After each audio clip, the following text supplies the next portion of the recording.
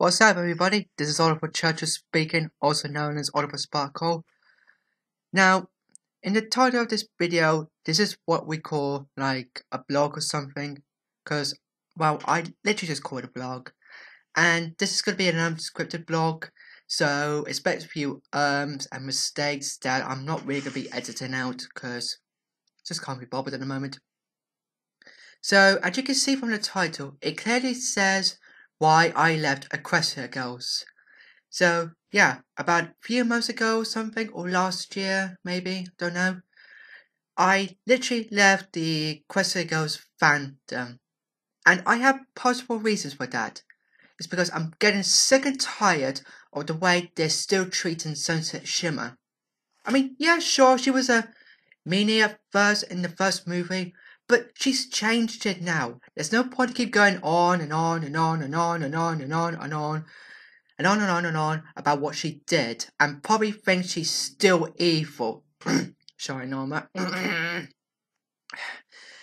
and few fans that won't even leave her alone, that continue to go on about what she did wrong, even though they don't even understand the kind of weakness that she has that I have as well.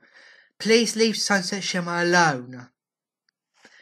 And another reason for that is there was the fourth special that came out in 2018 called Forgotten Friendship, where this stupid studio that came out of nowhere thanks to the silly writers, a student called Wallflower Blesh, who clearly got bullied by Sunset Shimmer a long time ago, and she's basically just like a copycat of Fluttershy, all shy, don't know what to say, and because she's now jealous of how Sunset Shimmer has a lot of friends, and clearly she still thinks she's a bad guy.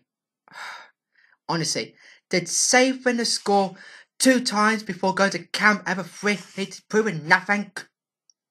And when she discovered the Memory Stone, she really saw the tapes of the good Sunset Shimmer memories suck into it, and she's happy with that, because she wanted to teach Sunset Shimmer a lesson, and I wasn't at all happy with that, because that's just making her weakness get more worse.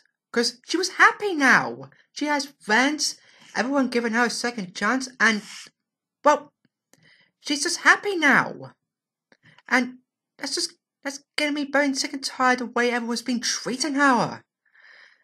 But I'm not okay with this. I was okay with Octavia because, well, I don't know, I'm just happy with it, because she just appeared in Equestria Girls 2 without any explanation why she did not appear in the first movie. And when Wallflower said that she was nothing like Sunset Shimmer, guess what? She was planning on taking away the 6 girls' memories of the entire school and breaking their friendship. That's kind of what Sunset Shimmer did in the past as the old one. So it's clear she was becoming like the old Sunset Shimmer. Honestly. And that's the reason why I hate her as well. I just wish that special never existed, and I wish Wallflower never existed either, because I would pretty much still be a fan of the series, spin-off series now then, even after especially since people are now wanting for the real finale of Equestria Girls, and for season 3. And since I'm no longer in the fandom, I clearly got rid of the episode ideas for as well that's based around the spin-off series.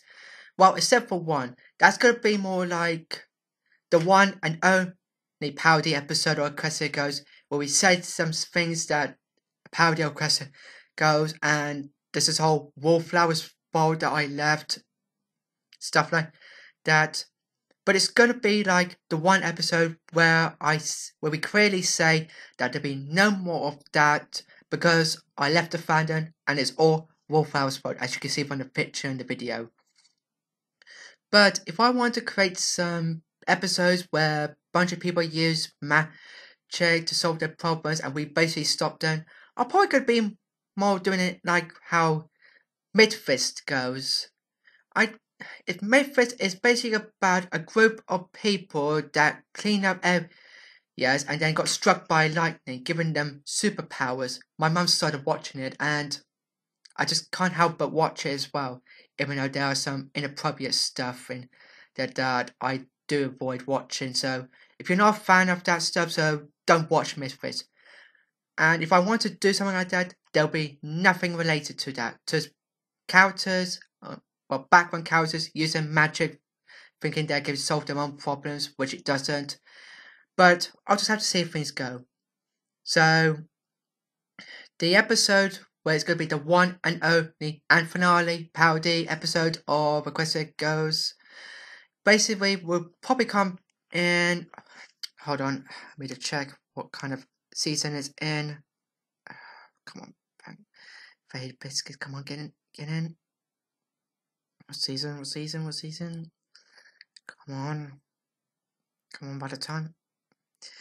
Yeah, it's gonna be in season 8, which probably would be coming out until next year, probably, because we're still doing the episode we're on now, and the season finale, we're not sure when, but when we do get to that season 8 episode of the one, only, and finale parody episode of Equestria Goes, I'll be sure to let you guys know on Facebook and Instagram.